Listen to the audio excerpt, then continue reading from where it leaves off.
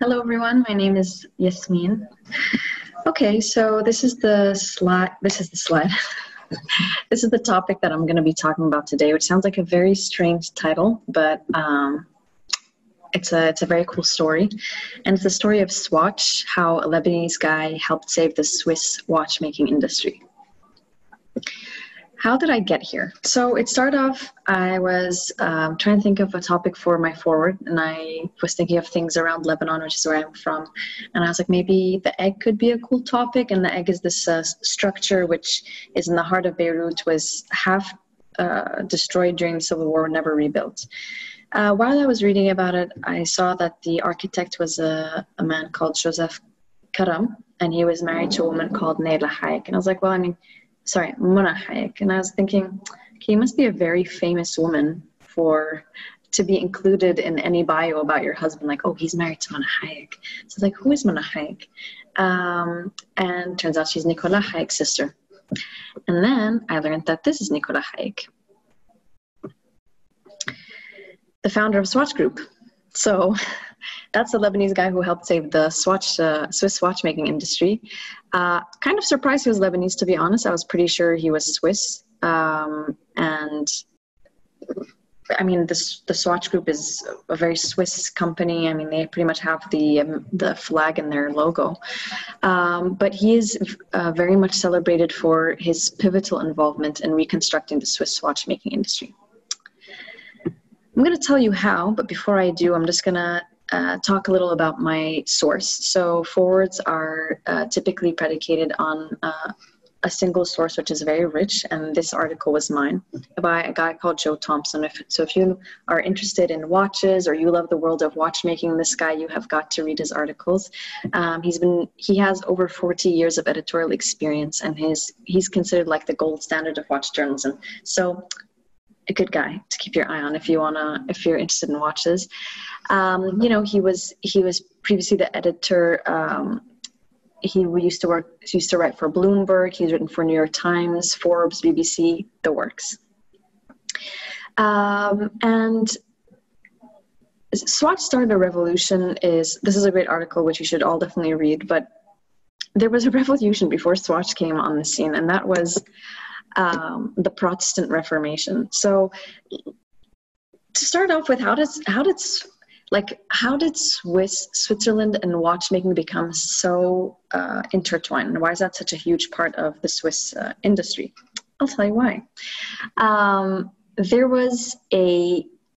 The Protestant Reformation happened in like the 15th and 14th century, and a lot of it was driven by puritanical reform. And what that means is that there were Protestants really felt that Catholics and Catholicism had really moved people very far away from the core of Christianity, which is, you know, focusing on the scripture and focusing on your faith. But instead they had you know, that there was so much wealth and riches in the Catholic Church, and you can see here it's very easy to see the difference between a Catholic church, which is in the top image, which is so ornate. You have plenty of imagery, you have stained glass windows, just beautiful architecture. And then the bottom one, you have a Protestant church, which just barely has pews for people to sit in. And that's just like a very simplistic, highly reductionist way of showing the difference between you know, churches which belong to the Catholic era prior to Protestant Reformation. Now, there was a guy called John Calvin. John Calvin became a leader of the movement in Switzerland. And he, one second. Yeah, he was a leader of the movement in Switzerland, and he said, okay, jewelry is not a thing anymore. We will no longer make jewelry. It's not allowed. But you had this entire group of jewelers and jewelry makers who found themselves in a bit of a problem because they're like, this is my livelihood. What do you mean I can no longer do that? So what they agreed is that they could make watches. So they took all this skilled craftsmanship and applied it to watchmaking. And the reason for that watches were allowed to be produced and sold is that they were considered a practical instrument. It's something that you need to be able to tell the time. It's not something that, you know, is a marker of wealth or prosperity. Now, what's ironic is that the suppression of ostentatious jewelry led to a highly valuable and prosperous industry in Geneva, which is watchmaking instead. So what's Nicolas Hayek got to do with this? Nicolas Hayek was just a student in AUB, which is also my alma mater. So I was like, oh, great people have graduated from this university. And he met while he was studying a nice Swiss lady called Marianne Mesger. And they fell in love and they married in 1951. And they moved to Switzerland, which was her home country. And while in Switzerland, he set up a management consulting firm called Hayek Engineering. So the role of this consulting firm was to implement successful turnarounds of businesses. Any businesses that weren't doing very well would come to them, and then he would kind of help them figure out how to go from being in the red to turning a profit. Okay.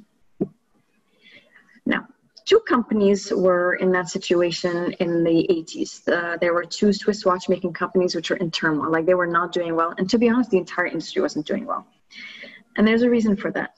Seiko was killing it with their revolutionary quartz technology. And quartz technology is a technology which is mechanical, it's automatic, and it's more accurate than the traditional wristwatch, and it's also cheaper to produce. So all of these consumers, I mean, if you guys had a Casio watch or a Seiko watch in the 90s and 80s, you probably can relate to this. They were dominating globally, and Swiss watchmaking, which was very detailed and very luxurious, was no longer as in demand when people could get a cheaper and more accurate watch. So these two Swiss watchmaking firms, this is going to happen often, by the way. Swiss watchmaking firms came to Hayek Consulting, Hayek Engineering, and said, you need to help us oversee the liquidation because these two companies are going broke, and we just want to. That's it. We're going to close shop. But Hayek took a very long look at these two companies, and he identified lots of problems in their products, their policies, their distribution, and mostly in their leadership. He felt that their leadership was very outdated and needed to be changed, like completely overhauled. So instead of liquidating the two companies, he decided to propose a merger. He said, okay, I'm going to take these two companies, put them together, and I think they'll do well. And then that was the company which he created, which had a very long name. And this is something that will come up later. But their society, and bear with me here, their name was Société Suisse de Microélectronique et d'Horlogerie. SMH for short. Try saying that without getting your tongue in a knot. So Hayek decided, okay, this isn't working, but I see something that can be done here. So he, just completely revamped the management leadership, and he even took a look at how the watches are made. So this guy goes into the details of the details. And he found that the traditional wristwatch requires nearly 100 parts to make. And he was able to devise a way to make a watch which worked just as well, which only required 51 parts, which is the Swatch watch. And it didn't compromise accuracy or quality. And so it was cheaper to make, which means it was cheaper to sell, which means that more people could buy a watch, but more people could also buy several watches. So as you know, it was able to turn a profit, and not only to turn a profit, but it actually did incredibly well.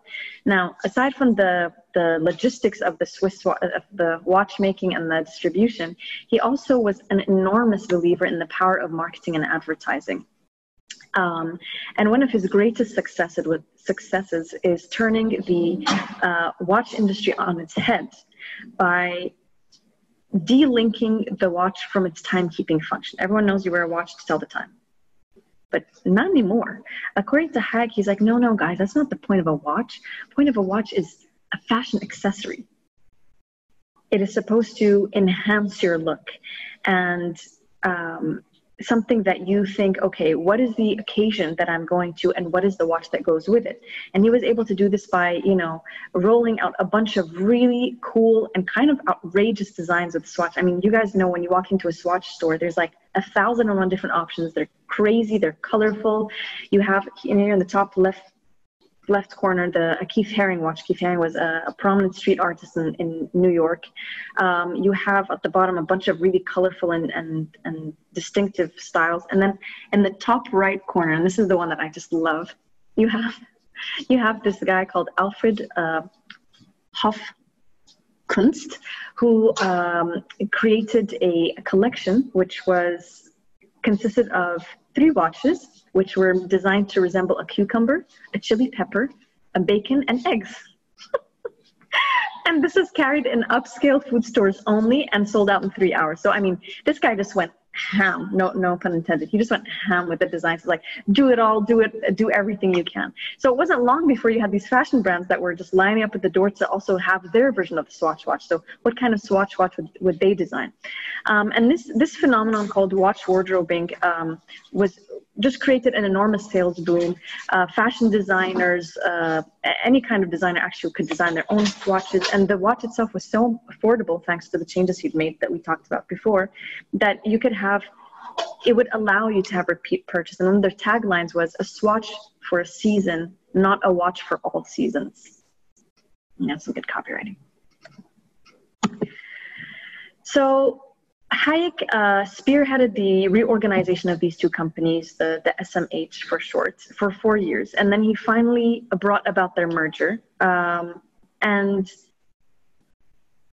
in 1998, he became the chairman and CEO of Swatch Group in 1985.